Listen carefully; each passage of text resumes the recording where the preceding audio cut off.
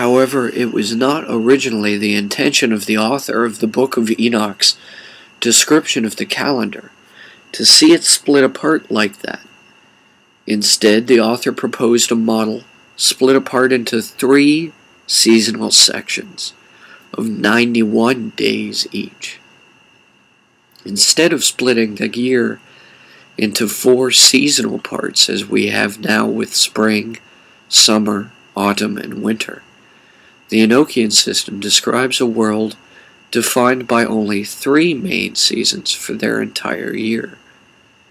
It was only later that this system was divided up into 4 parts as we have now. It is possible it was divided into 4 because of the 25 angels, called Anunnaki, meaning watchers, in the Book of Enoch, who fell and became the accursed Nephilim of Genesis, or Grigori of later Enochian. These 25 fallen watchers, blessed by one, Sabaoth, who it was said repented, were described in vivid detail in the Book of Enoch. 24 fallen watchers can be placed around the calendar as 2 weeks of 15 days each, per each month of 30 days per each season of 90 days per each year of 360, of 364, or of 365. In the original version, the calendar was divided into 3 parts of 91 days each. The original number of Anunnaki watchers was given as 7 who watch, corresponding to the 7 sisters of the Pleiades constellation, whose names were Uriel, Raphael, Raguel, Michael, Sarakiel, Gabriel, and Ramiel. There were also 7 angels, according to the Book of Enoch, who bred with the wives of men, the so-called Nephilim. There were also 7 alchemical mountains that covered the area between where Enoch lived and the gateway to Eden, the entrance to paradise. There were, in addition, a total of 21 fallen angels listed in the Book of Enoch. Because the angels described in the Book of Enoch are all arranged in groups divisible by 7, and because the value of 7 is the sum of 3 plus 4, we may begin to see how the 4-season calendar can be translated into the 3-season calendar, using the 7 angels from the Book of Enoch as a guide. However, to best understand the meaning of the Enochian calendar, let us study the 3 main systems of calendars that arose immediately after the mythological global flood. First among these to arise in most detail was the Vedic calendar, as shown here around the larger outer ring for comparison with the common 12-month annular zodiac around the smaller interior ring.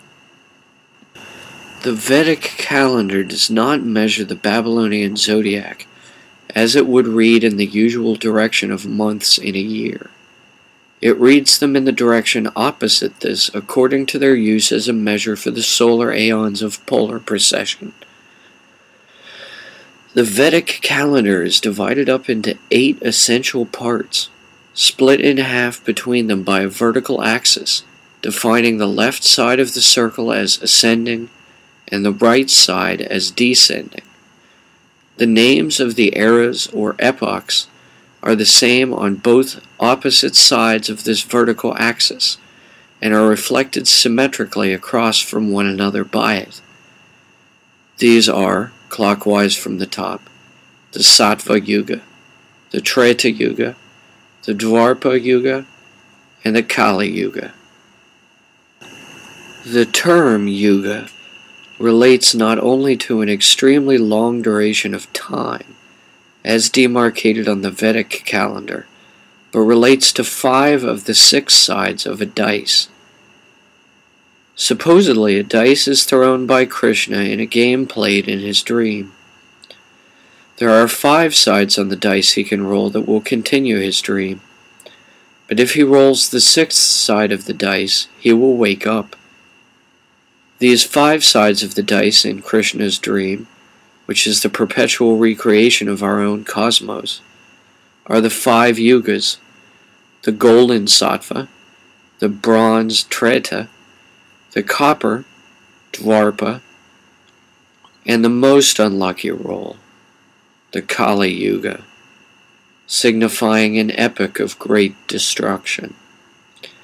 It is said that if Krishna rolls the 6th side of the dice in his dream, then his dream will end and he will awaken, and our cosmos will cease to exist.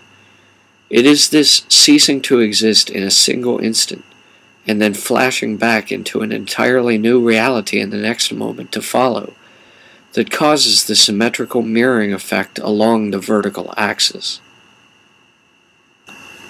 The Sattva Yuga, or Golden Age, lasts the longest, beginning on a Western clock at about 9:30, and continuing around clockwise until about 2:30.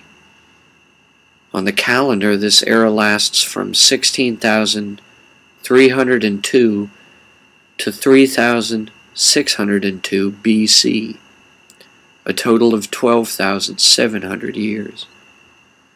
It experiences a period of ascent first, followed by a period of descent.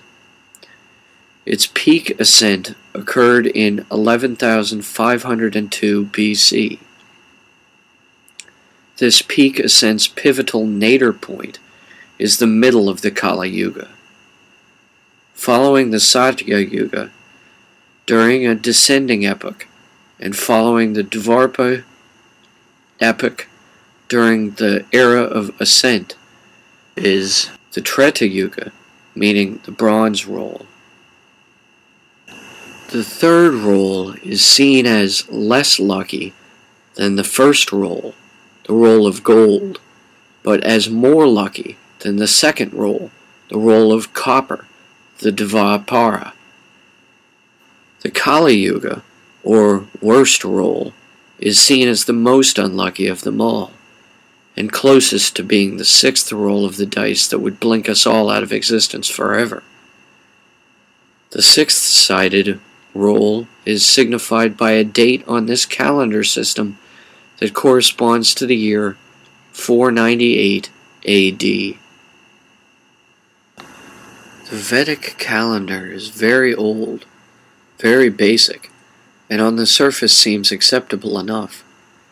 However, remember that the calibration of the Vedic calendar relevant to the placement of the Babylonian zodiac of the usual aeons is not precise, nor necessarily accurate. Thus, though the calendrical system works as such, its dates relative to those on a modern calendar cannot be exactly accurately fixed. Thus, most importantly, the Vedic calendar is flexible. Its spans of duration can be moved around arbitrarily, but the basic number of them, and their relationships to one another, is never changing. There are as many as 8 possible yugas that can be mapped onto the Vedic calendar, and these can be counted by as few as 4 kinds. These golden, bronze, copper, and silver ages were known to the earliest sages of China contemporary to the later Vedic era in India. By recombining the broken and unbroken Tao lines, symbolizing the basic yes or no options of the Chinese Zen yin-yang concept, 3 times each, one arrives at the 8 Chinese I Ching trigrams. These are seen here, emanating inward toward the yin-yang logo at the center, from their names in the surrounding octagon. Read clockwise around from the upper right corner, they proceed Kun, earth, Tui, lake, Chan, heaven, Kan, water, Ken, mountain, Chen, thunder, Shun, wind, and Li, fire. The attributions of the trigrams to elements: mountain equals earth, wind equals heaven, lake equals water, thunder equals fire, gives us a visual cue for describing them, but in reality all we are seeing here is a collection of 8 times 3 equals 24 Tao lines. These Tao lines are repeated as letters in many alphabets, the 24 Elder Futhark runes being the most similar, and derived in essentially the same way. However, these 24 Tao lines, comprising 8 trigrams, symbolizing the doubling of 4 elements, are only the simplest form of the I Ching, which is a system devised for calendrical interpretation of the elements, and which is used now for divination.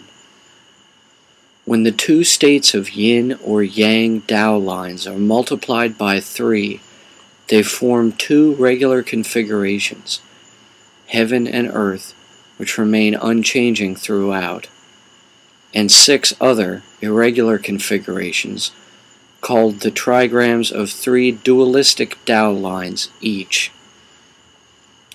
These are the 8 trigrams of I Ching. If you take these 8 trigrams and double each with itself, such that there is one trigram above and the other trigram below, you will have constructed the 8 double hexagrams of I Ching.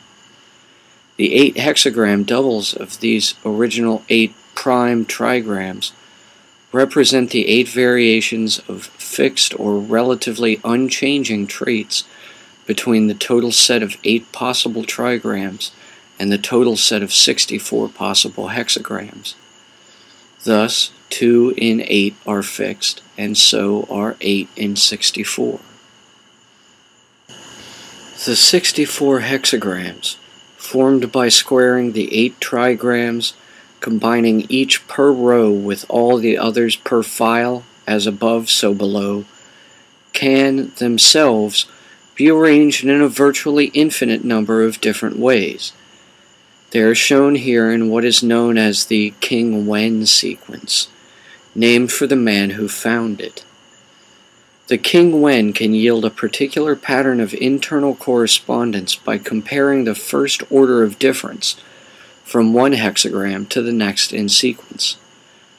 By plotting the changes in first order of difference between each hexagram, a graph can be arranged. This graph is what Terence and Dennis McKenna, who discovered it, named Time Wave Zero, because it seemed to them to be counting down. To describe this interpretation, the McKenna brothers coined the term decreasing novelty.